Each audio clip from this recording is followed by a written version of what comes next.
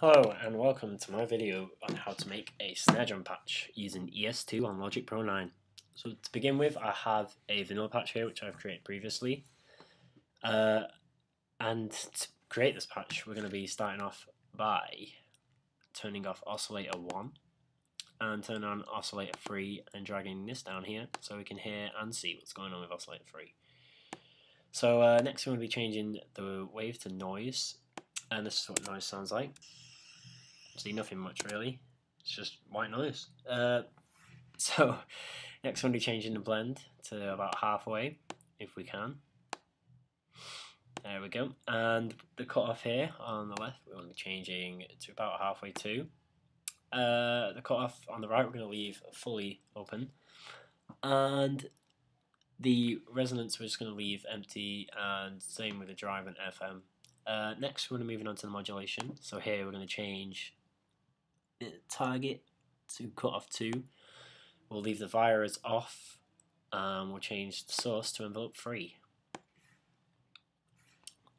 So moving on to the envelope, we're going to be changing this here, the decay, on envelope 1 to the shortest. Next we're going to be changing the decay on envelope 2 as well. We're going to put this quite fast, to say, but not as fast as envelope 1. And then the same principle here with envelope 3. We're going to change the decay to something quite fast, but not too fast, so about 120 should do. And with both envelopes, we're going to leave the sustain and release at its fastest.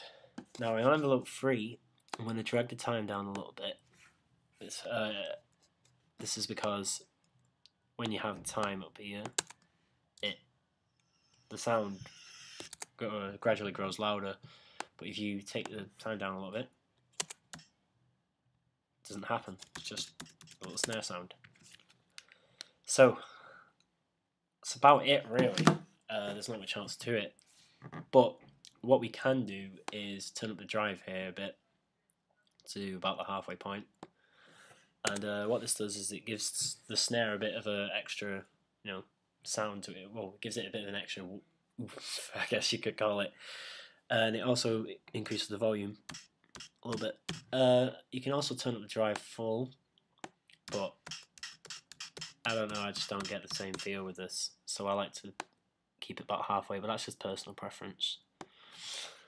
So that is how you create a snare drum patch using ES2 on Logic Pro 9. Thank you for watching.